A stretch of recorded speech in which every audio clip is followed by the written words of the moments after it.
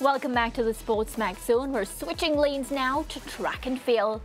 Day 2 of World Athletics Under-20 Championship is on in earnest with some of the region's best young talents on display. U.S. Virgin Islander Michelle Smith is one of 2 Caribbean athletes making progress to the women's 400-meter hurdles semifinals. Smith won Heat 2 in 57.87 seconds to lead all qualifiers. She was joined by Jamaica's Kellyanne Carr, who finished second in Heat 4, clocking 1 minute 00.61 seconds. On the men's side, Jamaica's Daniel Wright and Trevoy Smith, along with Trinidad and Tobago's Shane West, advanced to the semi-finals. Wright won Heat 2 in 51.42 seconds. Trevoy Smith was fourth in Heat 6 in 52.15 seconds to advance as one of the fastest losers. Trinidad and Tobago's Shane West also advanced as a fastest loser, running a personal best of 52.18 seconds for fourth in Heat 5. Well, Jamaica's Shan Q. Williams will be the only Caribbean representative in the women's 400-meter semifinals, set to go off in a few minutes. Guyana's Tiana Springer surprisingly did not advance after finishing fourth in Heat 5. Well, on the men's side, Guyana's Malachi Austin, Jamaica's Kimario Bygrave, and Trinidad and Tobago's Jaden Clement will all contest this evening's semi-finals. Well, the Caribbean could earn its first medal of the championship with the women's and men's 100-meter finals set to take place later today. Let's look at the lane assignments, starting with the ladies. So in lane 2 from Australia, Alexandra Stoilova. Then in lane 3, Nigeria, Justina Iakpobian. Then in lane 4, Barbados, Kishana Niles. In lane 5, Gibraltar. Great Britain, Nia Wedderburn Goodison. Then in lane 6, Jamaica, Alana Reid. Lane 7, Germany, Chelsea Kadiri. In lane 8, we have the BVI, Adeja Hodge. And lane 9 RSA, which is South Africa, Vivwe Jinji. All right, let's see the men's now. So in lane 2, China, Jin Kwan Hee. In lane 3, Japan, Naoki Nishioka. Then again, South Africa in lane 4 here, Bayanda Walaza. Jamaica in lane 5, DeAndre Daly. Then we have Ceylon in lane 6, Puripul Boonson. Then South Africa in lane 7, Bradley Koana. Then Great Britain, Teddy Wilson in lane 8, and Jamaica in lane 9, Gary Carr. Well, our in-house track and field analyst, we had to send for him, Leighton Levy. He joins us for this discussion. Good afternoon, Leighton. How are you doing? Hi, Maria. I am good. Just winding down from the website from morning, but I'm here. I'm good. Well, so happy to have you on. You know, once we have track and field, we have to invite you. And we're getting ready for a lot of exciting events this afternoon. Which one are you looking forward to most? Let's start there. I think both 100-meter finals are going to be quite interesting. I think there's a possibility that the Caribbean could have 2 people on the podium in each of those races, but it's going to take perhaps season best performances from all of them to get there, because the fields are relatively open, especially among the guys. I mean, Gary Carr looks good. I think DeAndre Daly this is the best I've seen him since early this season when he was injured. He looks like he's running into the form that saw him run 10.08 last season. And I think if he gets close to that time, he could very well win. But it comes down to who's going to execute best in the final. Gary Carr has been looking good for the past couple of seasons. But I think Daly, of the Jamaicans in the final, I think Daly perhaps looks the better of the 2. But I think it's going to be a very keenly contested final. And I think both of them, if they get to the podium, they're going to have to be at their best. When you look at, for example, Bonsoon, who you mentioned earlier, and both of them are both of these athletes look really solid and look that if they're come to the party, they'll be on the podium as well. So it's not a cakewalk, and it's not going to be easy. I think for the women, Alana Reid and Adija Hodge, and of course, Kishana Niles, I think all three of those athletes look really good. I think Alana Reid looks pretty solid as well. But Adija Hodge has shown she has class, and I think if she brings that class to the final, she could very well end up winning it all. So it's going to be an exciting 2 races, and I'm looking forward to see how they play out, because what we've learned so far this year, especially coming out of the Olympic Games, is that nothing is certain and nothing should be taken for granted, because you have to run the races, and unless these athletes are prepared to compete at their best when it matters most, they could find themselves on the outside looking in. And yeah, and how good has Kishona Niles looked from Barbados with a time of 11.39 seconds? You're talking about Kishona Niles? Yeah. Niles, I think she's been looking pretty solid. I mean, we saw her here at the trials in Jamaica, and she looked pretty good. And I think she's continued to be consistent throughout the rounds. And I think, who knows, she could pull off something spectacular in the final, because her consistency suggests that she could drop a solid time here, which could get her on the podium. Because whatever happened prior to now doesn't matter. It's what happens in the final later on this evening. And I think if she can put a solid rate together, there's no reason why she can't be on the podium.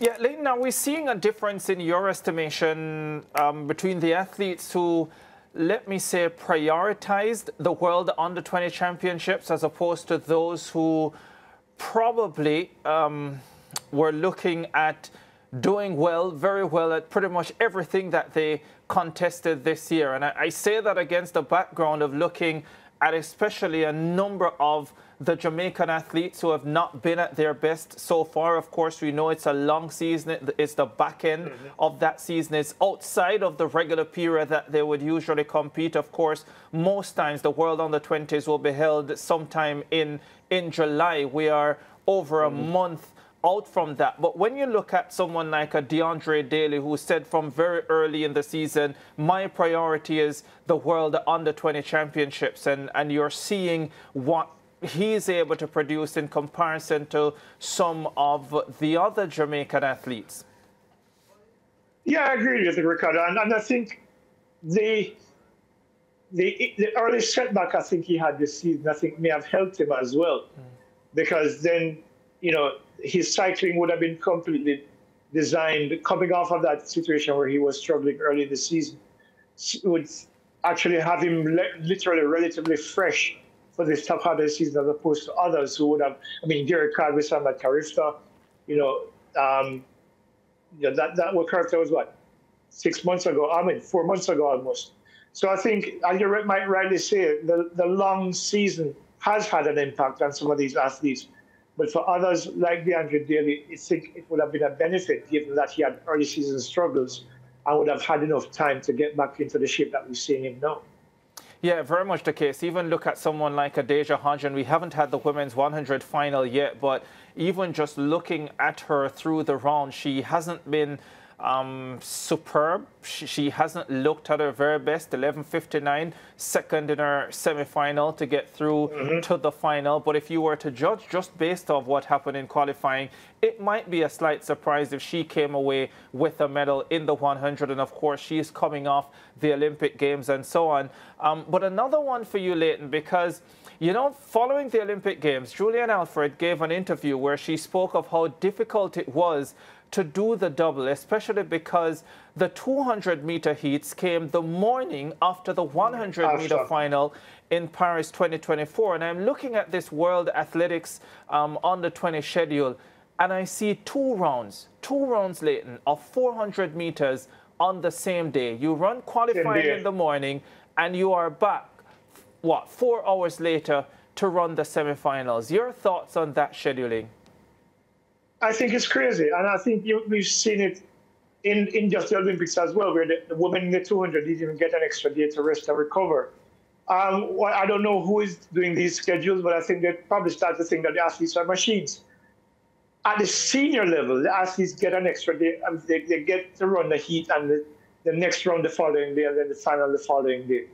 Why would you then give these juniors who are still developing, who are not as strong as they will eventually be, have 2 rounds of the 400 meters, one of the toughest events in track and field, on the same day? It doesn't make sense to me at all, because the reality is that these kids are still developing their strength levels, they're still developing their endurance levels, they're still developing, period. So why would you have 2 rounds of one of the toughest events on the same day? I find it a little bit unsettling, and I don't know what it is that why whoever is creating these schedules are not taking into consideration the recovery process that these athletes have to go through. Because it's just like, someone asked me that this morning, actually, about why is it that athletes are running 2 rounds on one day and the finals on the next day. For the 100 and the 200, perhaps it's a little bit less draining, but for the 400, it's physically demanding. You can't recover sufficiently enough. You will not get the best performance of these athletes when you have 2 rounds of such an event on the same day. It makes no sense to me, and it's rather concerning. And interestingly, the 400 hurdles, the qualifying races today and the semifinals are not until Friday, so they get an entire day's break between the first round and the semis. Yeah, and that's exactly the point. So you're seeing this inconsistency in how the schedule is set up. I'm not quite sure who is doing this, but I would even have a guess, Ricardo, to be honest with you, because I find a lot of it just doesn't make sense in how things are being set up for these athletes, and it puts them under undue pressure, especially, well, look, as you mentioned, the 400-meter hurdles, the hurdlers get a day off to rest and recover. Why wouldn't you do the same for the 400-meter athletes? Because they also go through it. The 400 meters is a grind. It's a tough race. It's not because you're not clearing 10 obstacles. Doesn't mean that it's more difficult than the 400-meter hurdles. So they should get a similar amount of time to rest and recover, because, again, they're still developing. Yeah.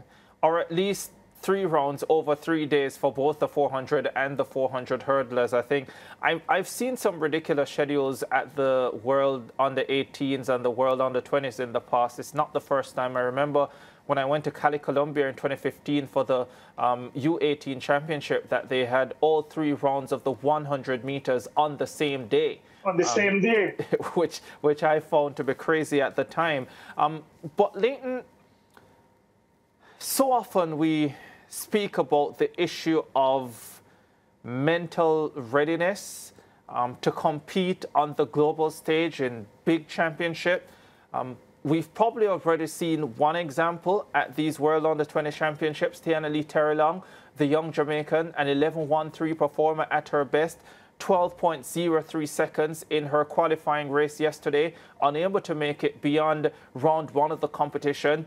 And she had no words, literally no words, in her post-race interview, where when she was asked what was going on, she was just giving... Just head nods and shaking her head. Just head nods. And your thoughts on the situation? Ricardo, we've spoken about this before when it comes to other athletes, and I've said that the importance of how important it is to have a sports psychologist pass on your teams. And people have taken me on about it, especially after we did the last interview about Oblique Seville. And somebody asked whether or not, what are my credentials to be asking these questions? My credentials are that I've spoken to a number of athletes over the past 20 years after circumstances like this, and what they have told me have informed me enough to suggest that they do need help, especially when it comes to high-pressure situations like global championships. And what we're seeing with Tiana Terrelong is not the first time we're seeing things like this, Ricardo. You've seen it at character with her recently at Chancellor, where she broods over circumstances that impair her ability to perform at her best levels. And one of the things that people seem to lack the understanding is that when you come to the reality that the physical is only a part of what allows you to perform at your best. The mental part of things also is a significant part of why athletes succeed at the same level and why others fail. Because if you're not prepared mentally to handle the pressures of expectations, either from yourself or from the public at large or from your coaches, when you go into these competitions, you're going to struggle. And we're seeing a situation where we don't know exactly what the circumstances are with Tiana Terrelong, but from what we can tell from her history of performances, is that perhaps there needs to be an intervention on her part to prepare her for these competitions, or prepare her to perform at her best when it matters most. Because clearly what is going on, something is wrong that prevents her from being at her best in these circumstances. Whether or not it's a sports psychologist that needs to go deeper than that, it's up to an expert to determine. But what we are seeing on the surface of it is that she's clearly not prepared mentally to handle the pressures of these expectations. Again, either from herself, because it seems as if she internalizes a lot of her performances and then beats herself up. I'm not an expert. I'm just saying that's what it seems like. And clearly, there is something that needs to be done to help her, because she clearly needs the support and she clearly needs the help. Because what we saw from her in that interview that has now gone viral is someone who doesn't have a clue as to what is happening, why she underperforms when she's expected to perform at her best and she's not able to. So clearly, it's not a physical thing, but clearly it's something else that prevents her from putting her best foot forward when she needs to. Yeah, and not to take anything away from the sports psychologists, but a term I am hearing more and more now, and not just in track and field, but across many different sports, is performance coach. And that is what a lot of the athletes are utilizing, Leighton. Absolutely. And, you know, one of the things that I need people to be clear on is that when we say employ the services of a sports psychologist, we're not saying that something is wrong with the athlete mentally. We're saying that the athlete might need help to get into that mental space to allow them to perform better than or as well as they expect to perform. We're not saying that they're deficient mentally or something is wrong with them in the sense that they might need to, therapy or medication or whatever it is that people think when they think about sports psychology. It's about putting your mind in a space where you're able to execute at your best because your focus is on what needs to be focused on and not any distractions. We just heard Stephen Francis talk about the potential impact of social media. All these things are taken into consideration when we're talking about getting the kind of support that that they need mentally to be able to perform at their best.